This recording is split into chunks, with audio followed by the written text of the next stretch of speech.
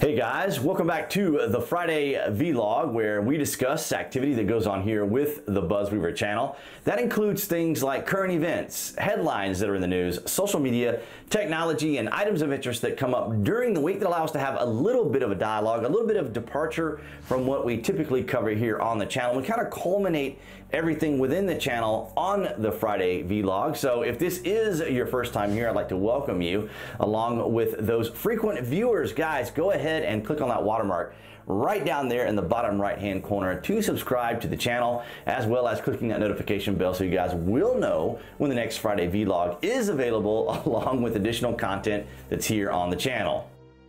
This week in gaming news, I reached out to Daybreak, specifically asking them about Just Survive, and the response was very polite, very cordial, very friendly. However, it didn't necessarily answer my question as much as it suggested that any official announcements released by Daybreak can be found on the official website and or in relation to Z1 Battle Royale or H1Z1 games. We could see whatever information and statements were released there on Steam. So I didn't get a definitive answer, and so that's essentially what we're working with right now, because as we understand it, even with the current Battle Royale, it is just kind of a maintenance mode type situation. In other words, Daybreak is going to be, just maintaining the game. There doesn't seem to be like any future development or other types of releases that the game could potentially have.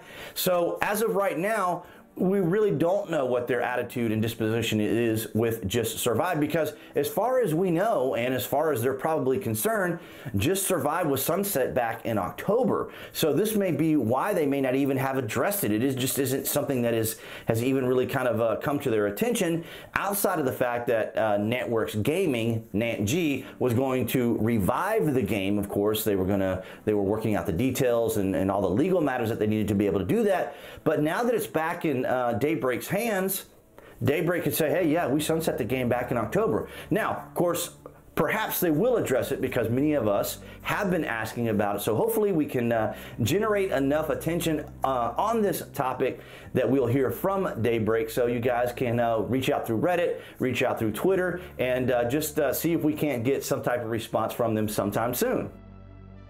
This week, President Trump met with Jack Dorsey, CEO of Twitter, and based upon the reports, it seems that they had a very cordial, very good exchange during this particular meeting. And as we know, Jack Dorsey was on Joe Rogan's show not too long ago, and people were a little disappointed by the exchange that was going on between Joe and Jack, and said that maybe he was not giving Jack really the harder questions that he should have been asking him, considering the activity of Twitter and their particular position when it comes to their particular views.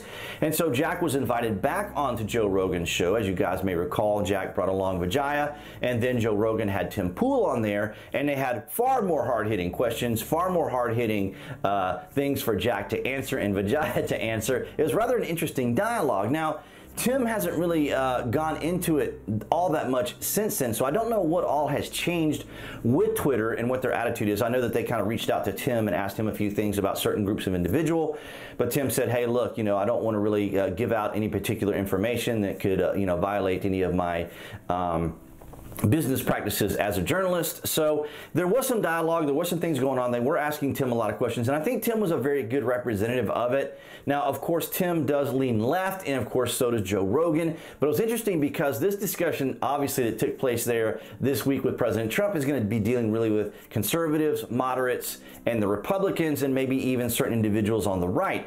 But nonetheless, we all know that there are groups of individuals who can kind of, are the bad apples within any type of group or society. And I'm thinking about, like, all these years how the internet was such a great and amazing place for people to get along and to share ideas and concepts and just to do all kinds of things.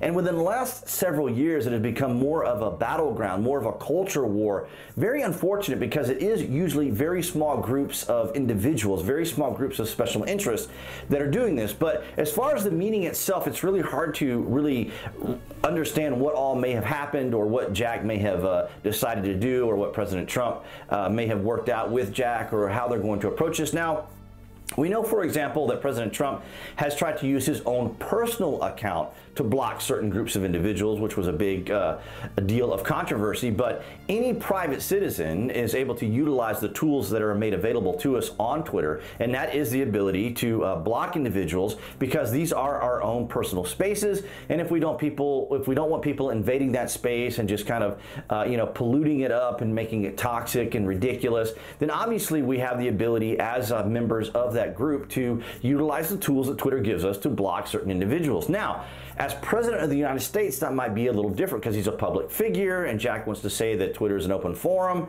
which is kind of a bit of a contradiction, because either you're a private entity who can exercise certain rights of your own, or you're either a public forum, which is kind of makes you a bit of a utility or monopoly, and then you have to comply with certain different rules, because you got to allow certain people to say what they want to say, despite the fact that it might be unpleasant. But nonetheless, I thought that was really neat that they did have this meeting. I hope a lot was able to be accomplished through this. I don't know how much of Twitter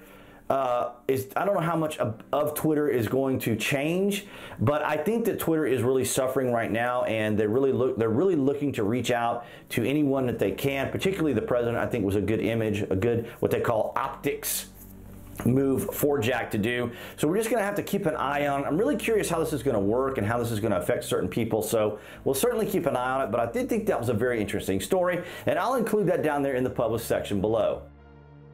As of this week, we have learned that Joe Biden will make his official announcement on April the 25th. That will be Thursday of this week.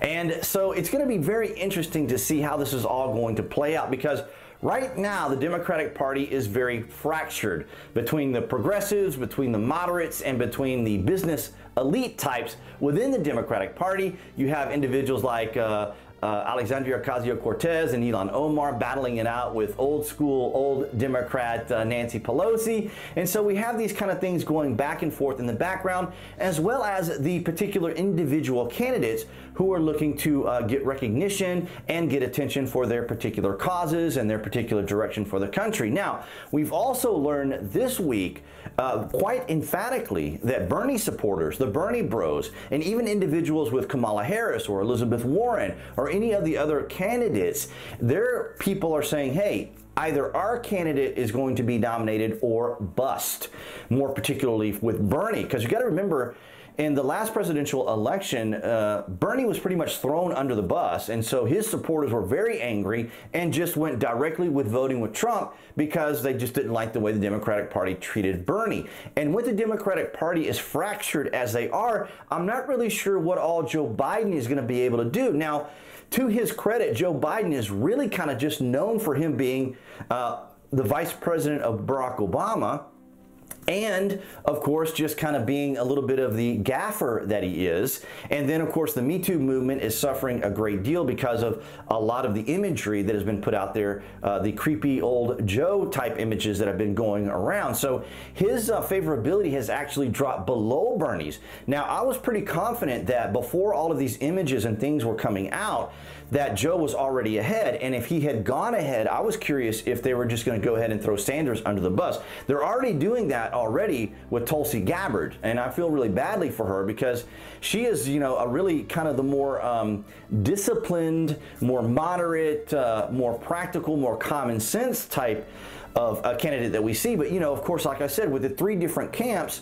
you have each of them wanting their particular candidate to go forward and to succeed. And I don't really know how well they're going to be able to pull this off, because with this fracture within the Democrats, they're going to have to make their pick. Is it going to be Joe Biden, or is it going to be Bernie Sanders? Is it going to be Kamala Harris? Who exactly are they going to pick out of the rather wide variety of individuals? Now, I would argue that individuals like Beto and others who have made their own announcements is that they're really just trying to get name recognition for 2024, which is what a lot of these people kind of try to do, is they go ahead and test the waters early and then kind of see what their moves might be in 2024.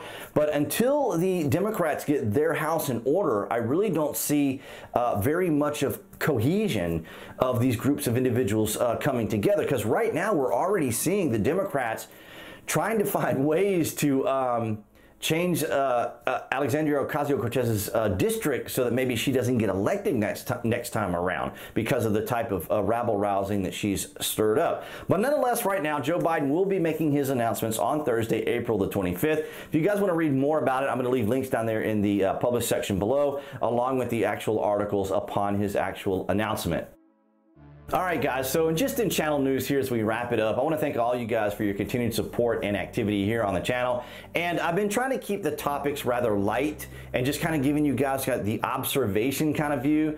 Try to approach it with a very common sense, very neutral, independent perspective. Of course, I have my own thoughts. I have my own opinions, my own ways of approaching political ideology and philosophy, of course, because I have my own. But nonetheless, I like bringing you these types of topics just to make you aware of certain things that are going on in the background that you may not necessarily be aware of, or that the media may be trying to draw you towards another direction, and we see that happen a lot. So overall, I want to thank all you guys for your continued participation here and activity that goes on there down in the comments section, allowing you guys to share your own thoughts and ideas on some of these topics. But I'm glad that you guys do enjoy the Friday vlogs.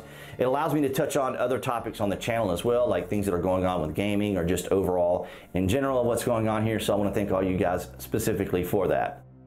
And that's going to wrap it up for this Friday vlog. I want to thank all you guys for the likes, shares, and comments that you provide each week. And I would encourage you guys right now to click on that channel icon right there if you haven't subscribed already, and subscribe, along with clicking that notification bell so you guys will know when the next Friday vlog is available, along with additional content that's here on the channel. And I will see you guys next Friday.